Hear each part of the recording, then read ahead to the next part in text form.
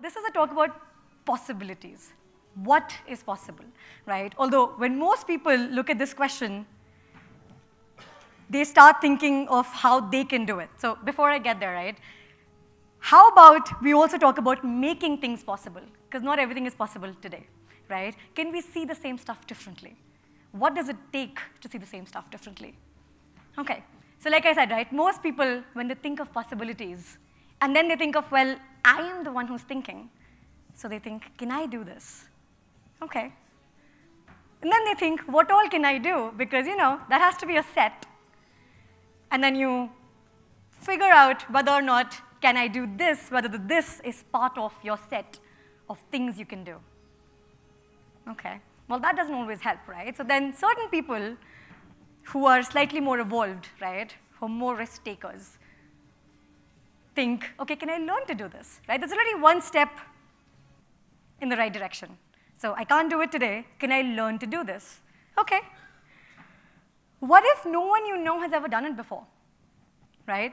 That then becomes a mental block, which you need to somehow get rid of.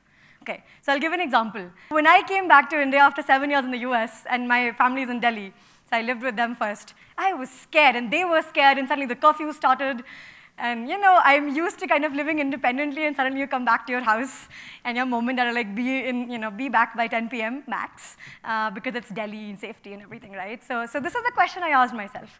And I figured out I should start doing Krav Maga, which is an Israeli combat martial art, which really hurts other people if you learn to do it well, right? Okay, guess what? The first answer from my parents was, ye pagal ho gayi hai, so are you crazy? Right? Or she's become too American, and I wondered why trying to do something crazy meant, well, she just came back, she's become too American, she's gone mad, right? Anyway, when I finally was able to, so 3 months in, let's just say the guys of that class did not like me, and they got hurt a lot, right? So anyway, but even today, right, unless I actually start showing it to people in action, they don't believe it.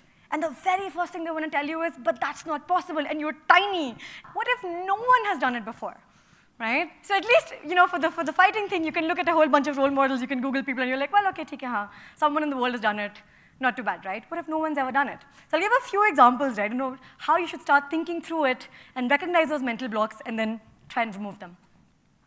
Okay, so, and also, right, I think the pattern you're going to see is, I believe, while self-learning people, while people who want to learn are already better than people who think that's it, and their current status quo is what they're always going to be, don't try to learn so much that you forget to lead, right?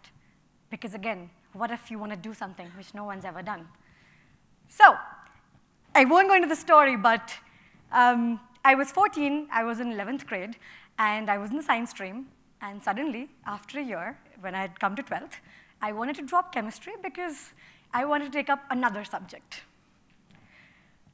Let's just say that's possible, and no one's told anybody, and it's been 10 years already since I did that, right? So as a 14-year-old, you can, if you're annoyed enough, you can go through CBSE's rules, and you can really figure out that the whole stream concept and these boxes and constraints are what are imposed by us on ourselves, right? It's nothing integral to the system, right? So, okay. Here's another thing, right? So again, and I'll talk about this in two contexts. Yourself, your life, and let's say, so I'm running a startup as well, a startup's life and how it plans and problem solves and dreams and what it sets as the bar for itself. So let's say there's a status quo, right? And a whole bunch of the other colors are other people or other startups. It's very analogous.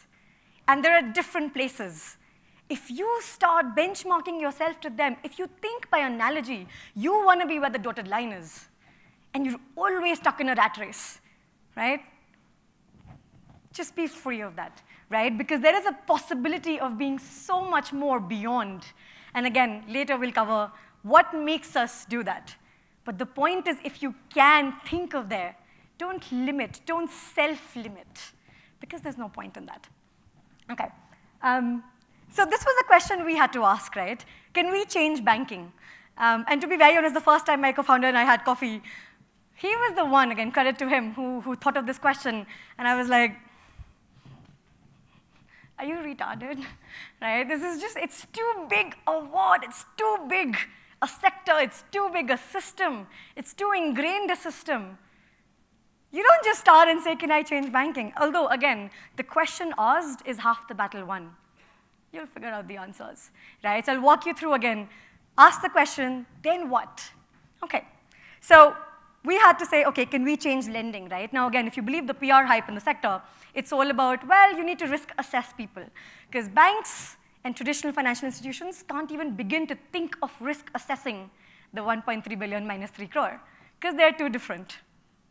And they need different mechanisms to solve that problem for them. Okay, and again, using buzzwords, someone will say, okay, well, you could use technology. You could use data. And both have limitations if you only think of that as your solution space. So, second thing, right? Widen your solution space. Massively. Do that divergent thinking, right? You'll converge later. You'll focus later. But at the start, don't limit anything. So widen your solution space. We can use product. We can use partnerships. We can do collections differently. We can do acquisition differently. We can reimagine what the word lending means. It no longer means a home loan, car loan, unsecured personal loan, gold loan.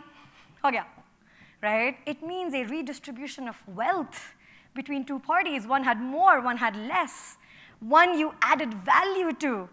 The other person got interest. It's a win-win. It's the reason countries grow their GDP.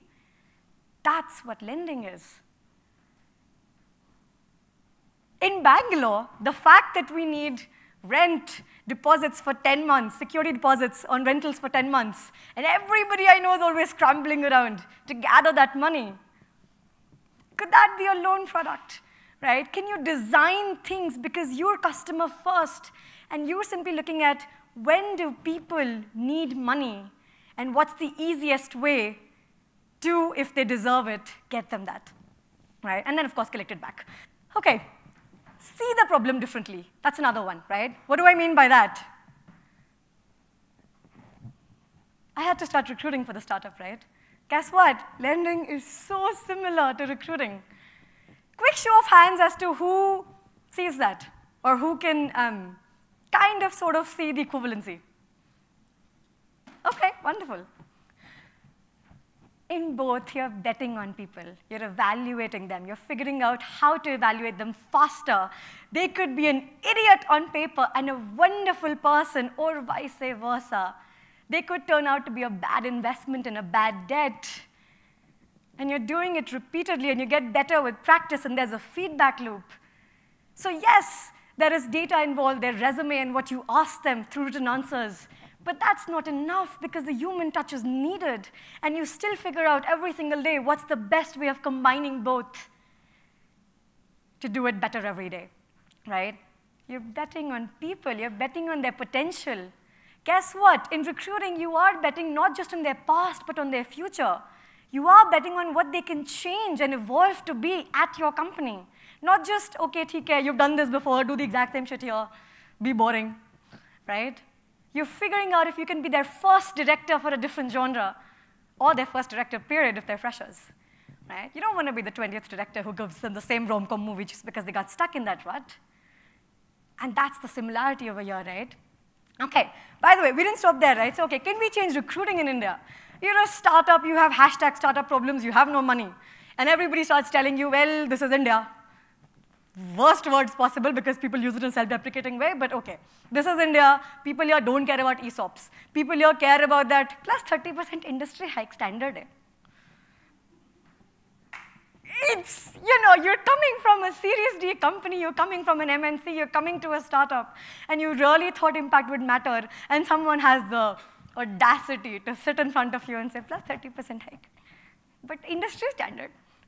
Right? And you still figure out how on earth to get through.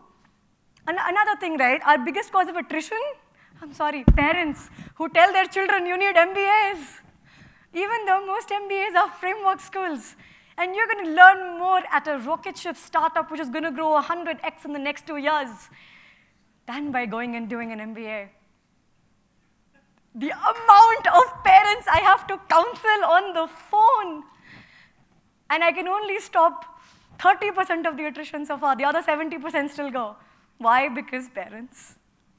Right? Okay. All right. Here's the thing, though. Both lending and recruiting, you have to simultaneously do two things. Have this beautiful, unparalleled belief in the beauty of people, in the beauty of the fact that if you just get out of their way and they get out of their own way, they want to learn, they want to be better, they want to evolve, they want to do more and be more in their life. But with that, you have to be massively paranoid. Trust but verify, right? And I actually was better at the first than the second, and I've needed to check myself as well. Because irrespective of all the beauty, people do cheat you and do fraud you and do lie about everything possible. And somehow you're still stuck doing both every single day because the latter life's too cynical. And I'm not signing up for that. And the former, well, you get burnt. And then the world is telling you and waiting every single day just to tell you you were wrong for believing in people, in lending or recruiting, right? So you have to do both. Okay. Now, again, the pattern here, right? Why are people thinking 10x? So we covered the first part. Because you can. Because why not? Right? Because life is so much better that way. Because you're evolving every day. But here's the reality, though. Most of us don't have the luxury of a la-la land to go through that problem-solving route. Most of us do it because we're fighting for survival. Why do startups think 10x? Why? Why startups? Because you're fighting for survival. Who among you has climbed a tree? Raise your hands. Oh, damn, wonderful. Okay, if a lion was standing in front of you, would you climb a tree which is nearby? Raise your hands. Whoever is not raising your hands right now, I am very concerned, right? Come on, basic survival instinct, we're all born with that. You're fighting for survival. A lion is in front of you and you climbed a tree. And the second your brain can go there, the second you know that is what you will do, great. You've crossed another mental block already. Why are we a judgmental society? Why are we trying to behavior assess? Why can't you behavior change? Bangalore was about behavior change, and yes, they hated it until they got some perspective. But guess what? Just like your body, which is a muscle, the more you inflict on it, the more it grows after pain. Same with your mind. Are you ready for that infliction of pain, though? And are you willing to thank those people who do that for you, right? Adversity can be your biggest strength. Because one day, you keep walking, you keep walking, you keep walking, one day, you will be better, right? You're adding to yourself. You're not doing anybody else a favor. But they are doing one to you. Do you just have the sense to see that? Okay. It is about reframing, right? Okay, now, last thing. So there's 3 buckets, A, B, and C. How many of you have ever been in A? And by the world, I mean really any other person in the world but yourself. Where someone else ever said or showed you that it was possible, and you thought or said it wasn't. Ever, even once in your life. Okay, exactly, right? So guess what, by the way? So I'm that crazy person who gives people feedback in interviews. Because if they're not gonna, if I'm not, I either say yes or I end up giving them feedback, right? 20 extra minutes. Sometimes they don't like it though. Okay. So there was a guy who was very bad at one skill where he really wanted to be. And I said, okay, you know what? Go become 100x better in 4 months. And then let's talk again and keep in touch. So he was in bucket A. Guess what? Bucket A to bucket B is really easy, right? Is it easy or is it not? The world is already saying it's possible. So all you have to do is be like, yeah, out of my comfort zone. Yeah, I'm scared. Yeah, I don't know how to do this, but someone else is saying it. Okay, fine. Just move. It's right there. Just shift a little bit. Okay. All right. So finally, after 5 minutes of convincing, he shifted, right? Because I showed him the 3 buckets. Now, guess what? B to C is harder. But we can take it on our ego, right? Okay. So suddenly, you're saying it's possible. Guess what? Your brain already believes it. The second you say it's possible, you've tricked your mind into at least starting to think that it's possible. Okay, now what? Now it believes it, at least a little bit? Great. Now, enter C. The world is saying it's not possible. So I actually reneged on him, right? I was like, well, at first I had to convince him, first 15 minutes, you can do this, here are ways you can do this. Last 5 minutes, yeah, I don't think you can do it. Right, 100x in 4 months, that's a very, very big improvement. Guess what? Bucket C is entrepreneurship. The world is saying it's not possible, and you're the one who's taking it on your ego and thinking it is. So can you change every day to become a better version of yourself, to be more built for success? It's not about, I sincerely believe, right, life is not about finding ourselves, even though our generation, the millennial one, thinks that's what life is about.